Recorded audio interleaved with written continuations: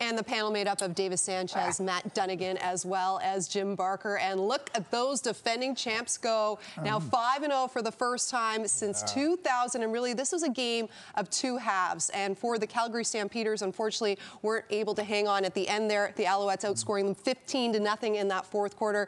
Davis, what did we learn about Montreal on this Saturday night? Yeah, the Alouettes made a statement. They came out today and said, we are the best team in the CFL, and it's undisputed. They let the rest of the league know.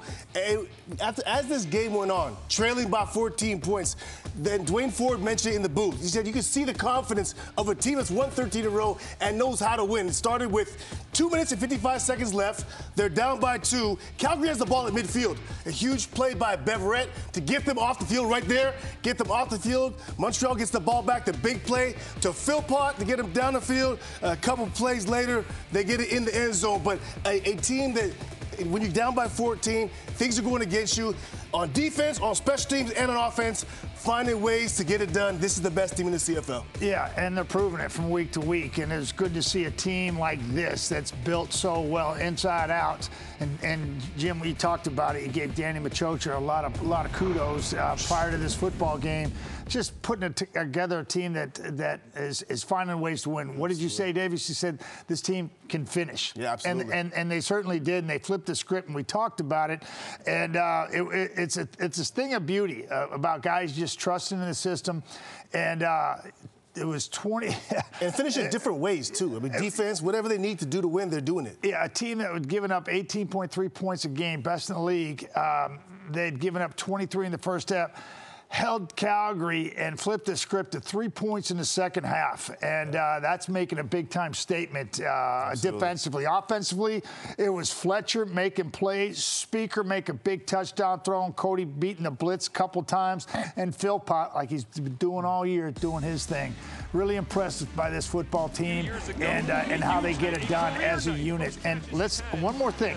You got to think about David Cote going out almost like in pregame. And then what did Jose Maltos comes in and goes 3 for 3. Those are important 9 points of the ball game right there. And huge for this football team playing complementary football. Well, and that's testament to their depth. But good teams find ways to win games. Maybe they shouldn't. They turned the ball over 3 times. Yeah. And they haven't done that all year.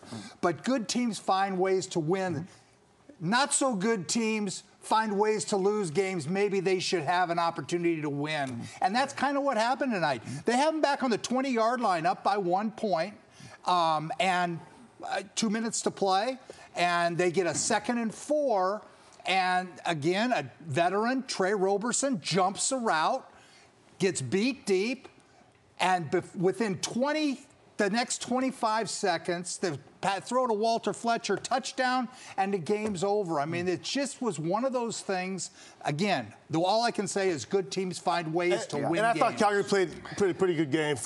They played not too bad, but again, Montreal put the CFL on notice. This is the best team in the league. And when it comes to the Philpott twins, because they were playing each other for the first time on Saturday, it's the younger brother, Tyson, that gets the advantage over older brother, Jalen. 7 minutes separates the two of them. But yeah, it's the Alouettes getting the win where it matters most. Back to SportsCenter.